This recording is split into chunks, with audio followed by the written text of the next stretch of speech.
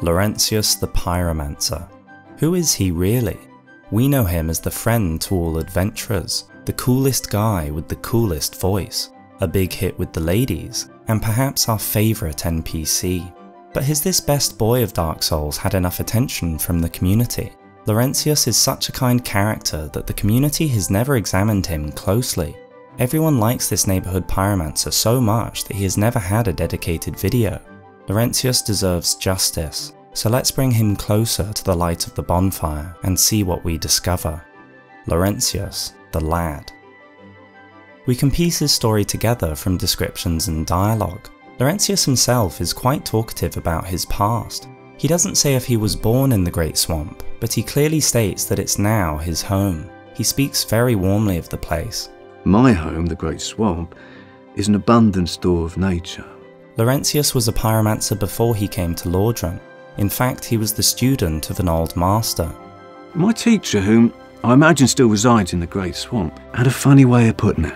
He said that pyromancy is the ultimate fantasy. We are born into dark and warmed by fire, but this fire we cannot touch. Those whose fascination with fire persists learn to hold it in their own hand. He rather had a way with words, the old withering frog. But it's very possible that this wasn't just any teacher. Laurentius possesses some pyromancies of Carmina. It is very likely that the art of modern pyromancy, which originated from Isolith and her daughters, has been passed down from Quelana to Salamon 200 years ago, and then to Carmina.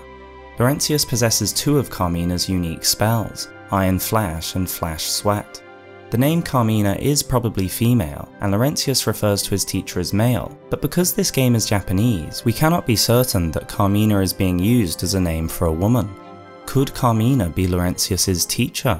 What is most likely, considering the years that have passed, is that the withered old frog is one of the students of Carmina.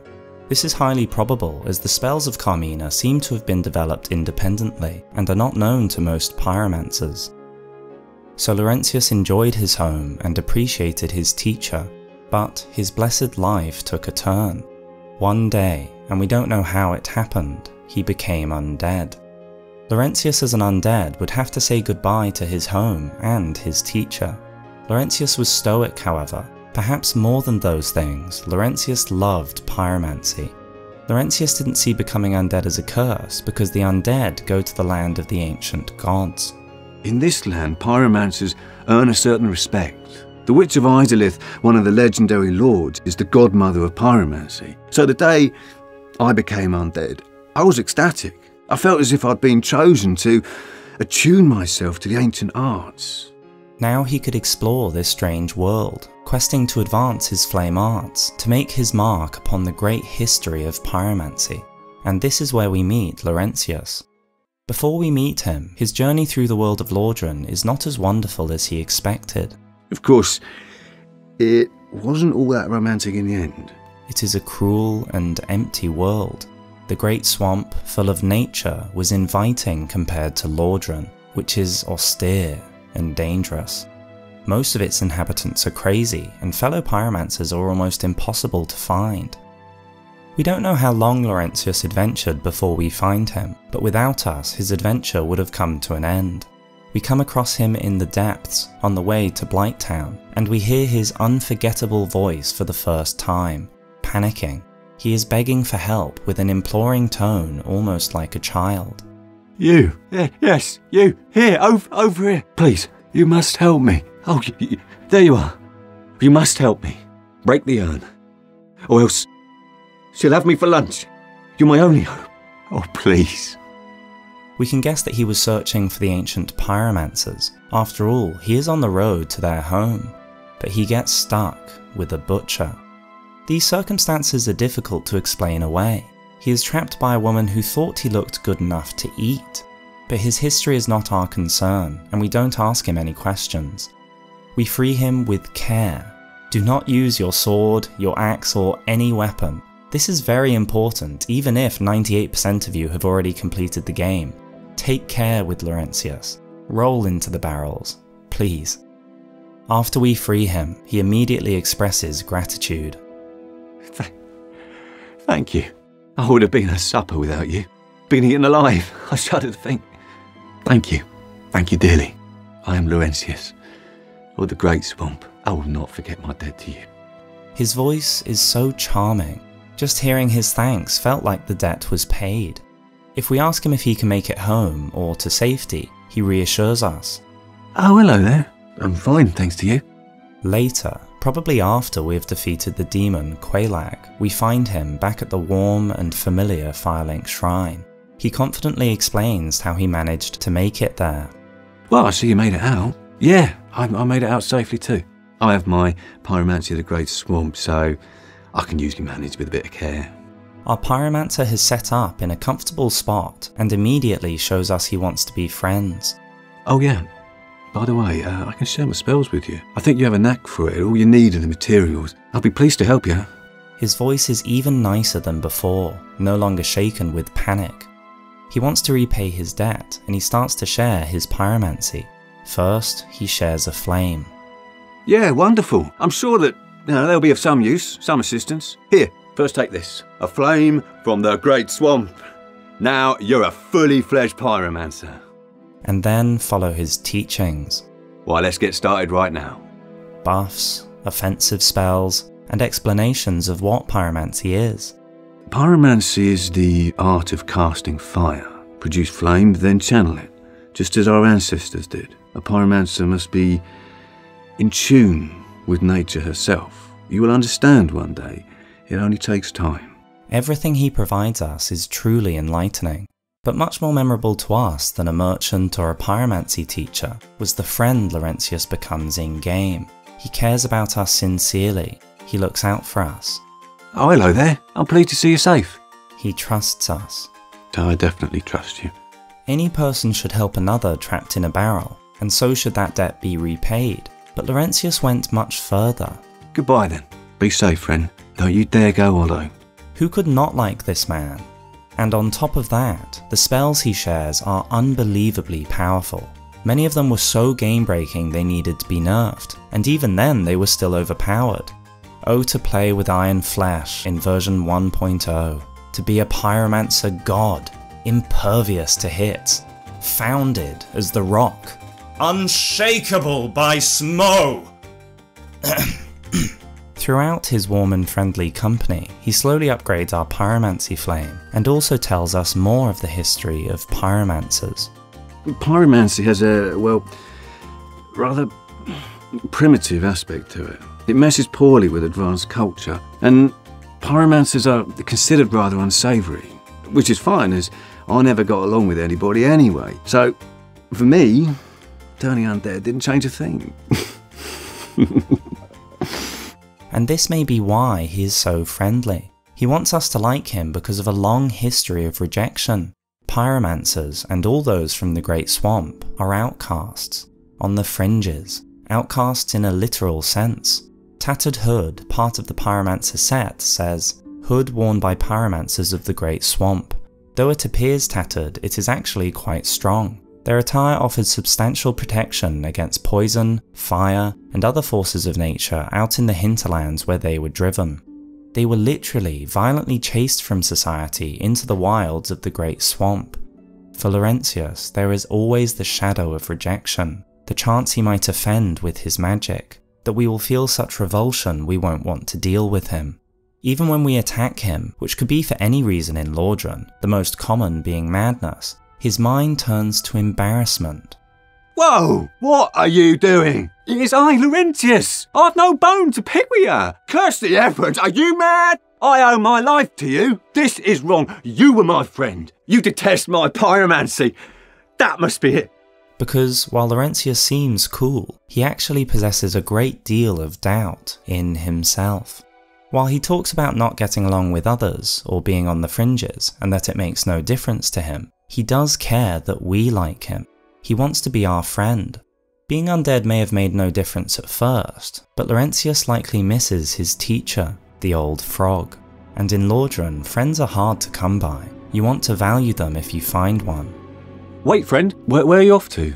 Be safe, friend. Don't you dare go hollow. In any case, I definitely trust you. Apologies, my friend. This is wrong. You were my friend. Pyromancy is not regarded well in advanced culture. and Laurentius claims people haven't got along with him. But Laurentius is so damn nice, we don't think it can have been his fault. It must be hard to do everything right and still have people reject you because of your fire magic, or because you call the Great Swamp your home. So, we become his friend, and as cool as he may seem, he values this a lot. He misses us when we are gone, and is happy when we remember him. Oh, hello there. I'm pleased to see you safe, as always. If you provide the materials, I can teach you pyromancy. Wait, friend, where are you off to? That was rather abrupt. You are an odd one. Slowly we progress with Laurentius, until one day, on our adventures, we meet a new teacher, Quelana. Are you too one who seeks my pyromancy? Very well. You shall be my pupil. With Quelana, we go even further than with Laurentius. After all, she was there in the early days of pyromancy, and Izalith has come far since.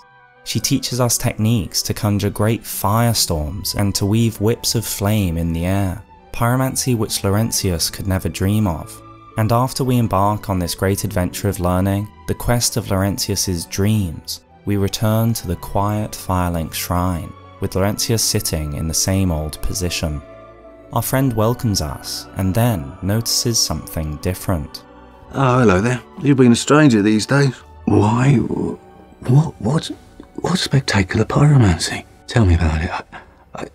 I have never seen anything like it. This is Laurentius's dream, the reason the world turned him undead. Do we tell him the truth and risk losing our friend? He nearly died on the way to Blighttown the last time, though he has helped us a great deal.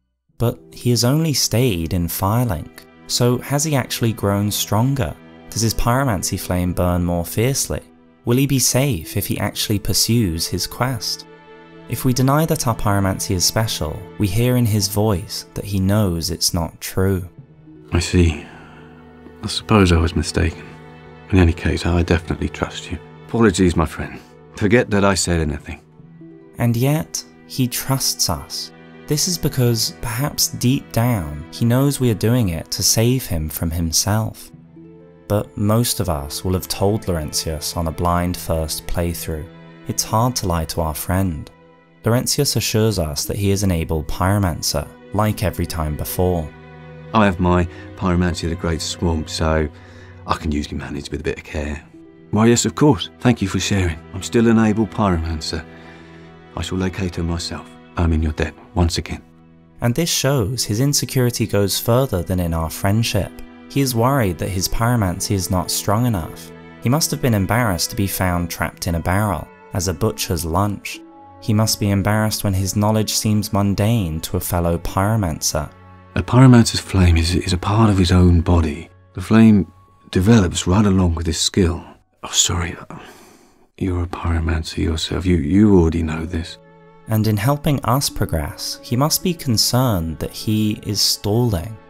Stalling in Firelink. I've decided to rest here for a while. It's not as if we'll be dying anytime soon. Isn't his acceptance of our lie some proof of his mindset? I see. I suppose I was mistaken. And his bravado when we tell the truth, doesn't it betray nervousness? I'm still an able pyromancer. Laurentius continues in his dream, and though we love him, we know the ending. How did that raggedy old chum end up? You know, the one who idolized some godmother of pyromancy. He left for Blighttown, but never came back. Whereas most flee from sickness, he dives right in. Well, nothing will harm him once he goes hollow. At the bottom of Blighttown we find him. His face is sunk in shadow, his body weakened. He has lost his mind in the ravages of this swamp, far from home. He misses with his hand axe, stumbling in the mud. His pyromancy flame glows in his hand, the last, truest part of himself left. We end Laurentius's suffering. He deserves rest. Laurentius's tragedy was that he was right. He wasn't strong enough. Perhaps if he had been more selfish, he might have achieved his dream, but he wasn't. He spent his time being our friend and guide, and he ends with a weaker pyromancy flame than ours. Both flames were of his body, but his kindness was such that ours advanced further. Laurentius searched the swamp, dying in its poison over and over until it became too much. He must have walked past Quelana so many times, but his flame wasn't strong enough. Sadly, Laurentius wasn't gifted enough to see her.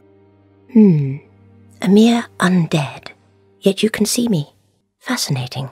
I am Quelana of Izalith. I am not often revealed to walkers of flesh. You have a gift. He was, after all, not a master pyromancer, but simply a learner on the path. Perhaps if we left Laurentius to find his own way, he would reach Quelana with a stronger flame. Without our shortcut, perhaps he might have learnt and grown enough to see the great teacher of pyromancy himself. Laurentius may not have enough confidence under the surface, but he may not need it. The great Salomon was, in the beginning, bungling. Long ago, I accepted another pupil like yourself. Over 200 years ago, there was a man almost as bungling as you. In your world, he was called Salomon, the master pyromancer. The little rascal really made something of himself. Even if we lie to keep him safe, and he still does nothing with his time, he is always a hero to us. He never wants anything from us. He is genuine and full of respect, and just so damn cool. Dead or alive, he survives in our flame, because it's a part of him. When I gave you that flame, I gave you a part of myself. Please take good care of it. Ascended Pyromancy Flame, something Laurentius was yet to achieve, says, "A flame is a precious thing indeed, to be nurtured, often for an entire lifetime. When the flame is shared, it creates an eternal bond between the parties." Laurentius, in his kindness, showed he knew the fundamental truth of flame, even if he didn't ascend. From first meeting him to years later, we have only come to appreciate him more. Laurentius the Pyromancer did create an eternal bond. He is one of many things from Dark Souls that stays with us forever. Thank you. Thank you dearly.